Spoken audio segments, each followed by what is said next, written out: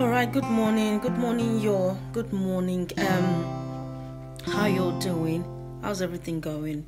I had a training this morning and I feel beautiful. I look good. So I thought, okay, let me just quickly share.